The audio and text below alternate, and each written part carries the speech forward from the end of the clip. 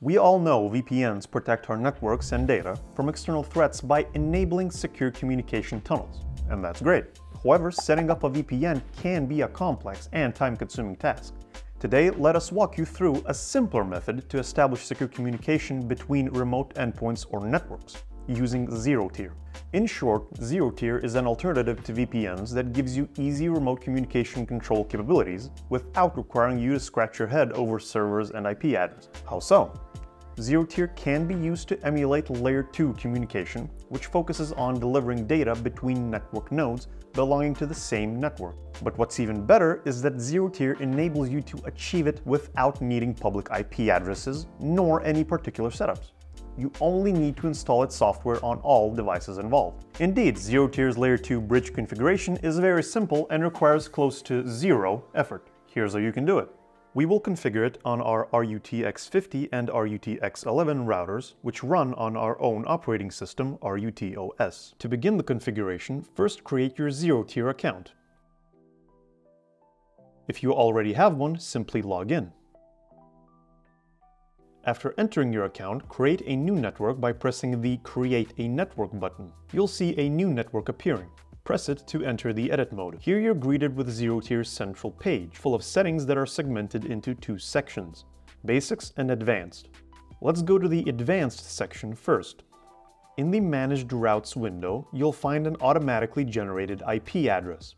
Delete it and type in your own IP address with which you want to create a network, or from which network you want to distribute IP addresses to other connected devices. Scroll down until you reach the IPv4 auto-assign window. There, unselect the auto-assign from range option, as it's not relevant to this bridge configuration. Now, log into the router and select the advanced mode. To make the configuration successful, you need to have the ZeroTier package installed. So if you haven't done that yet, go to the System section, select Package Manager, choose ZeroTier from the Package Manager's list, click the plus icon in the Actions tab, and click Continue.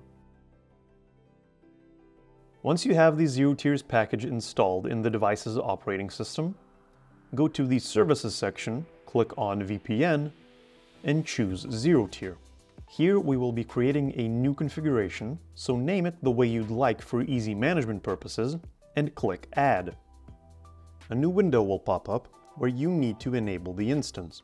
Then in the Add New Instance section, add a new network by naming it the way you want and press Add. Here enable the ZeroTier network by turning on the interface, and for the network ID, go to your ZeroTier account and copy the network ID from the Basics section.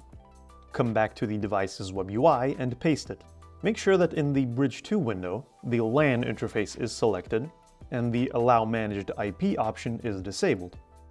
Press Save and Apply in both windows.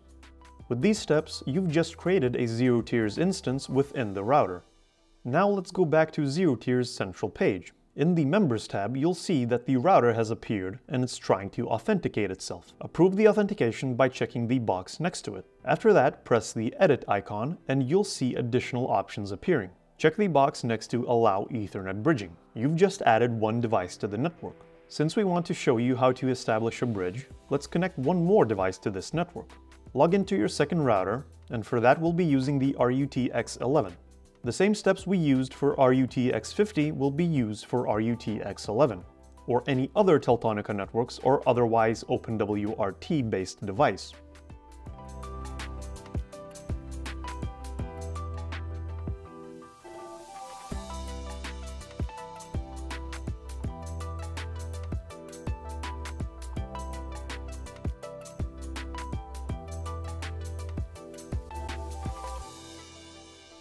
After applying the same configuration to this router, we need to adjust one more thing in the LAN settings. Click on the Network section and select LAN. Now click on the pencil icon to edit the LAN interface. In the Interfaces window next to the IPv4 address section, type in the IP address that would belong to the same network as the first router. After that, go to the DHCP server window and make sure the DHCP is disabled. Press Save and Apply. Go back to ZeroTier's central page And in the Members tab, you'll see that one more device is attempting to authenticate itself. Approve it by checking the box next to it. Don't forget to also click on the Edit icon and check the Allow Ethernet bridging to add the router to the network. Now the ZeroTier bridge is configured with 2 routers belonging to the ZeroTier network. To check if one of the routers can communicate with the other, use the ping function. For that, go to the System section and within the Maintenance settings, select Troubleshoot.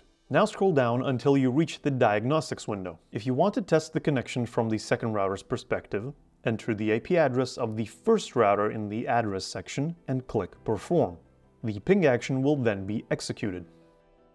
To perform the same test from the first router's perspective, simply log into the first router's operating system and enter the IP address of the second router. This will give the same result.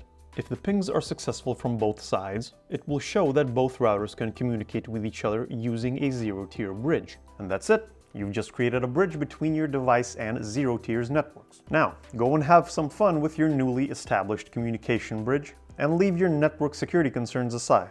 If you're looking for more configuration tutorials, then you're in luck. We have plenty of them on our channel, so be sure to subscribe and leave a comment with your suggestions for what kind of content you'd like to see next. See you next time.